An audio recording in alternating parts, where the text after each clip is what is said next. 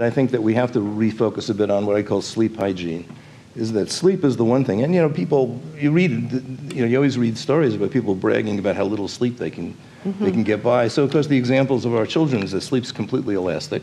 That you get 3 hours one night, but you catch up on the weekend or something, which is not true. You really can't catch up. I mean, the damage is done with chronic sleep loss. But I think part of this is, maybe making, bedrooms safe spaces where there isn't electronic devices, where you really move away from having, computers and things and bright TVs in bedrooms, and really enforcing the idea that you really do need, most people need 7 to 9 hours of sleep.